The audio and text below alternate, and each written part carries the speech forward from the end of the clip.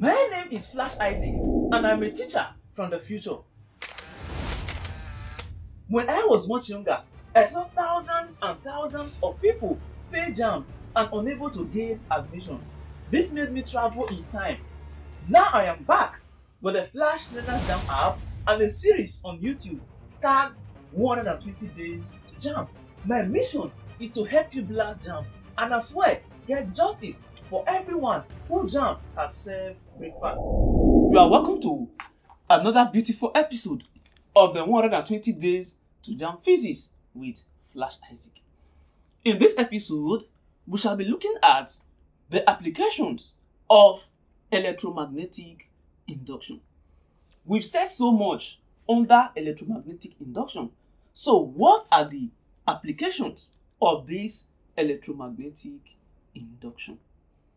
Ladies and gentlemen, the applications of electromagnetic induction are eddy current, carbon microphone, induction coil, heart pacemaker, railway crack detector, electromagnetic generator, which is also called Dynamo. Electromagnetic generator can be AC generator or DC generator. Then we have transformer. These are the top applications of electromagnetic induction. Now, eddy currents. What are eddy currents? We have been able to agree that when a conductor is placed in a very magnetic field, EMF is induced, and that is electromagnetic induction. The induced EMF gives rise to the induced current. So, eddy current is also a current produced in electromagnetic induction. When a conductor is subjected to a very magnetic field, eddy current is produced. Now, if we are looking at whether there is even a difference between induced current and eddy current, we can say that, okay, if this current induced is very useful, let's call it induced current. Short. If this current causes loss, is parasitic, causes a lot of heat, a lot of loss in the system, in the coil, let's call that eddy current.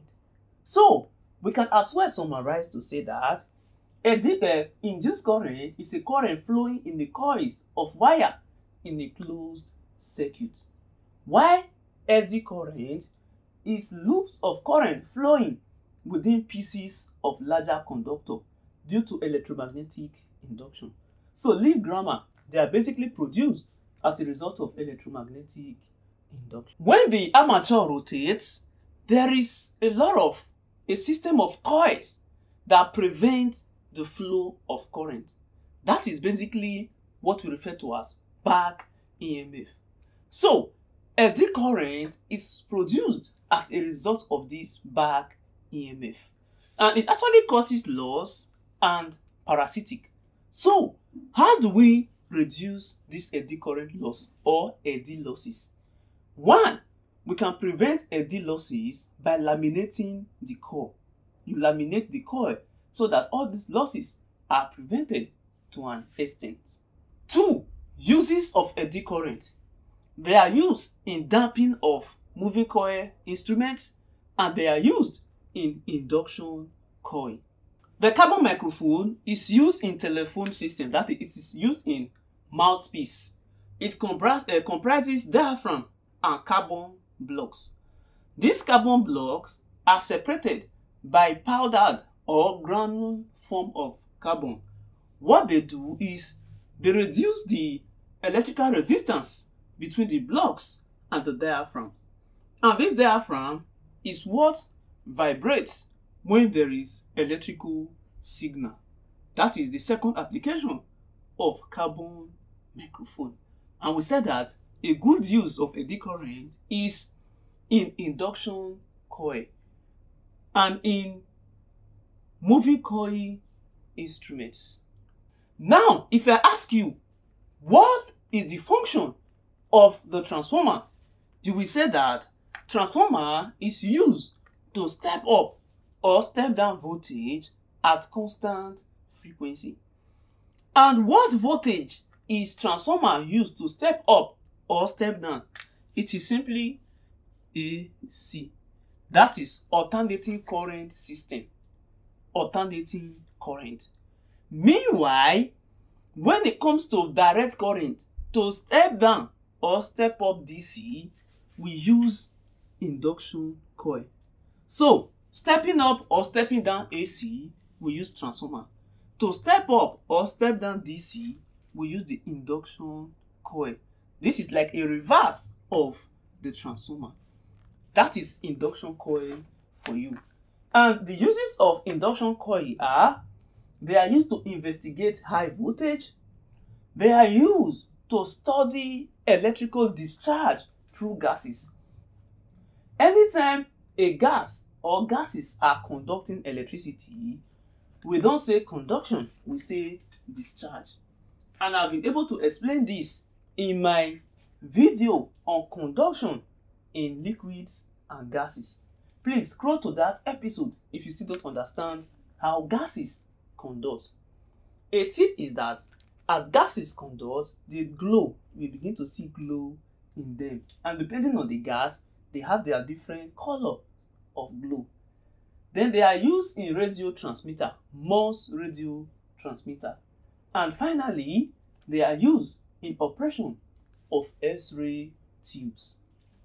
Now, the next things I am about to say are very, very important for your examination when it comes to electromagnetic induction. What are the features of induction coil? The first feature of induction coil is the primary. It has the primary. The second is the secondary. And the third is make and break contact. Then the fourth feature is capacitor in the primary. Let me begin with the primary. In the induction coil, the primary is made up of few turns and thick wire. Few number of turns and very thick wires. How about the secondary? The secondary of the induction coil is made up of many turns and thick wire, which means primary few turns, secondary many turns. Primary thick wire, secondary thin wire. So, why is the primary of induction coil made up of few turns and thick wire, while the secondary is made up of many turns and thin wire? It is simply to increase the output. The output has a way of depending on the number of turns generally. The make and break contact is in the primary of the induction coil, and it is used for rapid change in the magnetic flux. The capacitor in induction coil is in the primary. The use of capacitors in induction coil is to prevent sparks. Past question: what is the use of capacitors in induction coil? They are to prevent sparks, and they are also used to reduce back EMF. In induction coil, capacitors are used to reduce spark and also used to reduce the effect, to prevent sparks and to reduce the effect of back EMF. I already talked about back EMF. This takes us to heart pacemaker. The heart pacemaker is a device for activating a tired heart. When the heart is tired, you try to activate it, and it consists of the primary coil. This primary coil is attached to the outer part of the chest, and the secondary coil is surgically implanted inside the chest wall. So primary outside part of the chest, secondary inside the chest, and the primary coil is supplied with current impulses from one small electronic generator. As such, we try to activate the tired heart. Then we have the railway crack detector. This is simply a device consisting of a coil carrying an AC. It is a device that consists a coil and this coil is carrying an AC.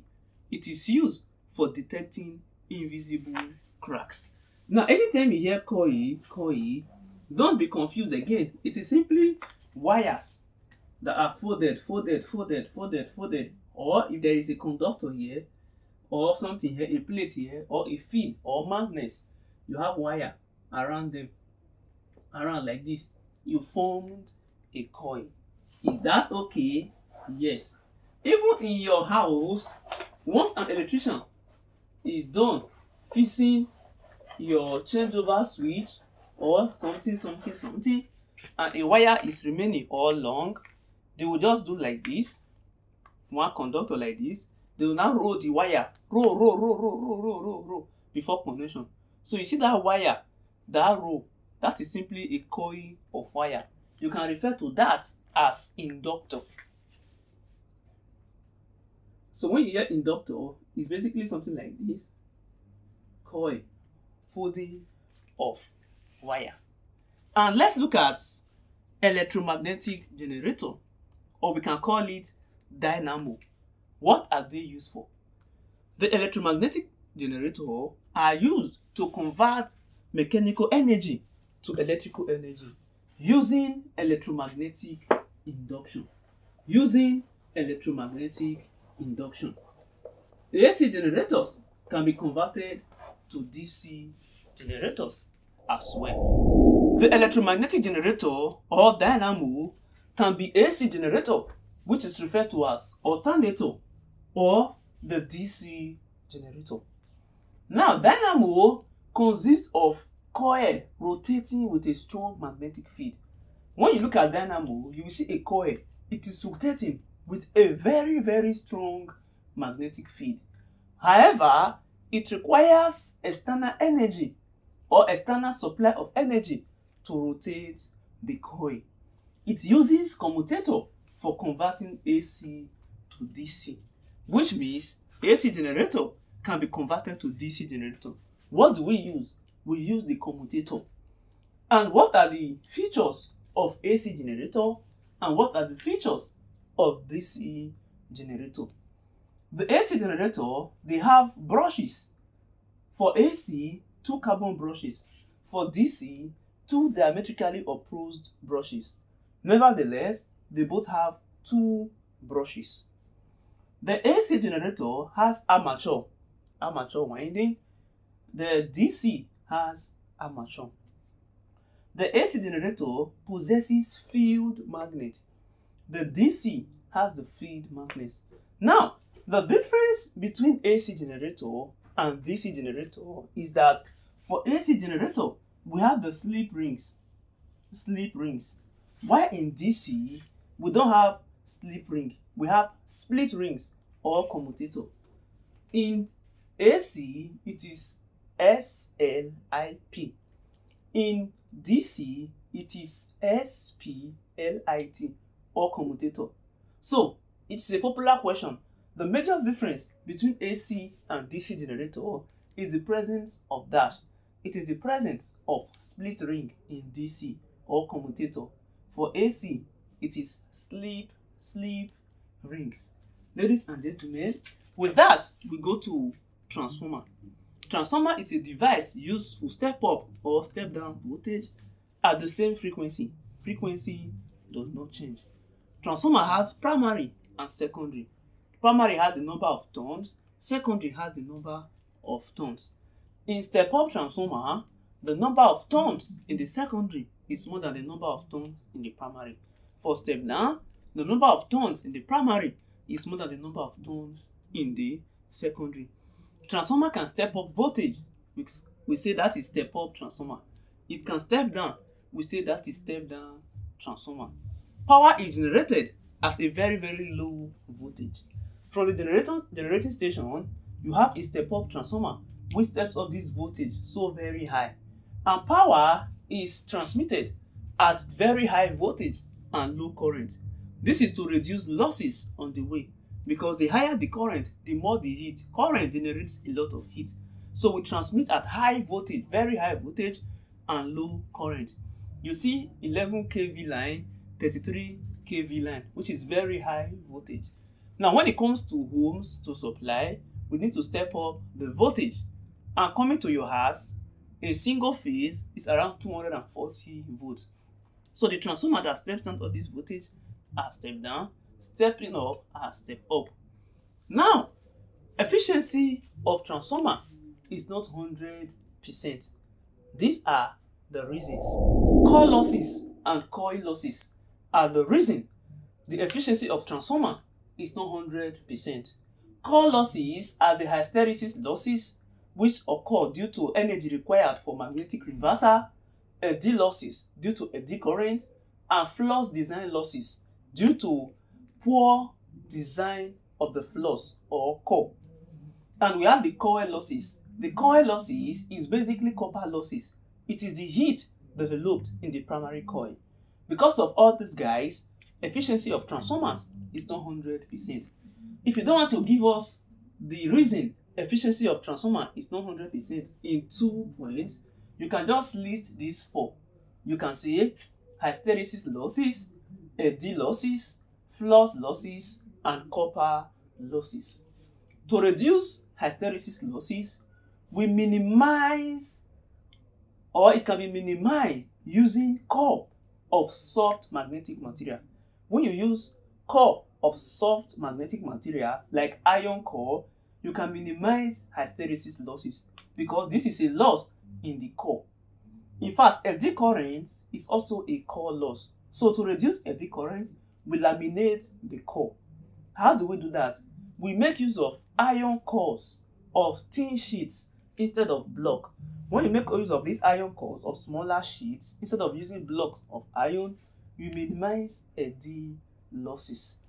And to reduce or minimize flux losses, we use efficient core design. Design the core efficiently so that there will not be the losses from this flux design. And finally, to reduce copper losses, since it is heat developed in the primary coil, and what causes heat? Resistance. If current flowing encounters a lot of resistance, it will generate heat. As such, we can use low resistance copper coil in the primary, since this is a coil loss. As such, we will reduce copper losses. Ladies and gentlemen, this brings us to the end of the applications of electromagnetic induction. I hope you found this interesting.